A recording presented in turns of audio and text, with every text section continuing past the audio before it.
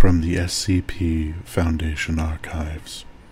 Item number SCP-1959.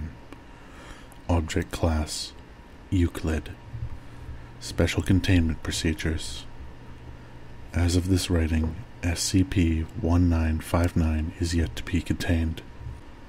All observatories within 50 degrees north and 73.2 degrees south of the equator are to be placed within the Foundation's watch list, and amnesiacs are to be administered to every witness. Should it be captured, a specialized containment unit has been set aside at site, number removed. Description: SCP-1959 is an unmarked white spacesuit, similar in make to Soviet's SK-1 model used in Voskov program with a few alterations.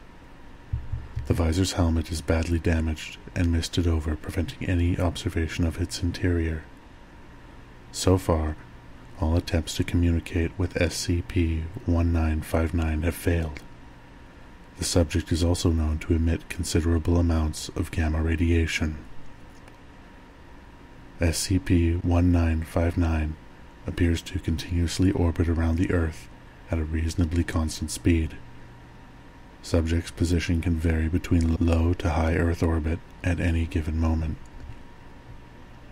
SCP-1959 will ram through any obstacles it encounters, causing grave structural damage.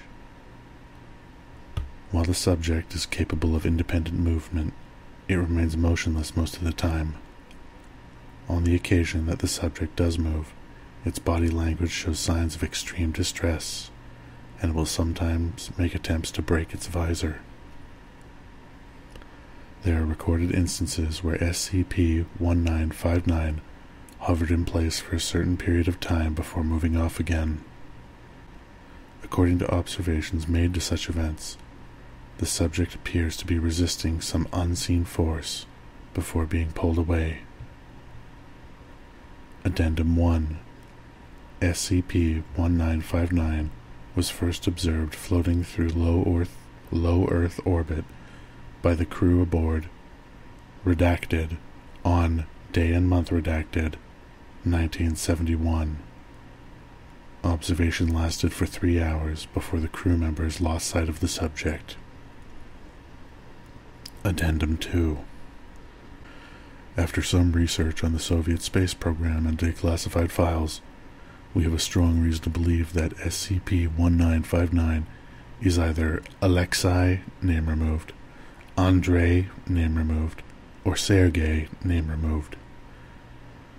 Further research is necessary to fully ascertain the identity of SCP-1959. Doctor's name has been removed from this addendum.